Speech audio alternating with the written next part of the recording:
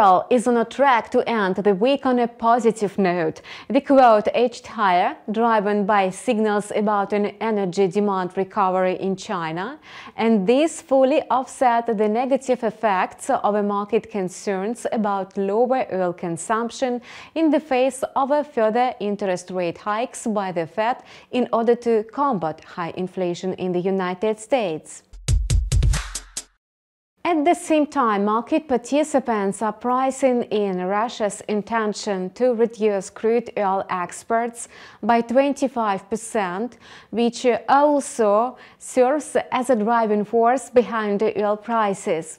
Thus, oil gained to $85 per barrel, but failed to stay firm at that level. At the moment, the asset is trading in a sideways range limited by the levels of $84 and $85 per barrel.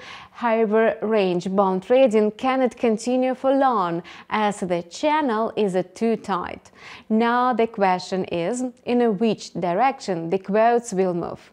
Given that the dollar is posting gains in the currency market, there is a likelihood that today the quote will fall below $84 per barrel.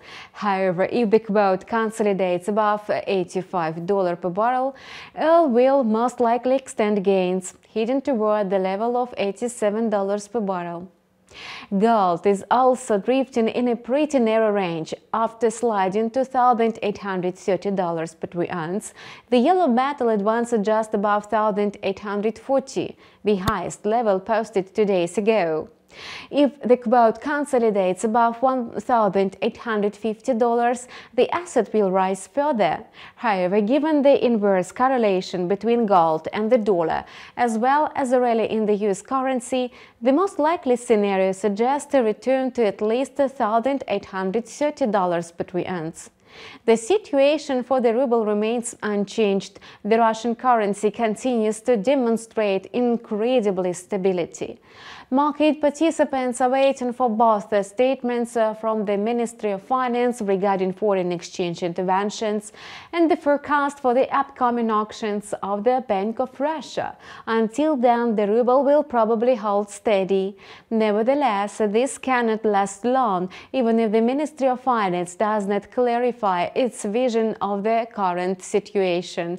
There are only 2 weeks left until the next Bank of Russia Board of Directors meeting, and thus rumors regarding the upcoming interest rate decision will emerge as early as the next week. From a technical point of view, the dollar ticked higher against the ruble, retracing over half of its plunge seen at the beginning of the week, and this suggests that the pair has every chance of hitting a new local high if the price consolidates above the $76.5 ruble mark. The volume of long dollar positions will increase. And that's all for now. We wish you profitable deals. See you on our channel with a new video in a couple of hours.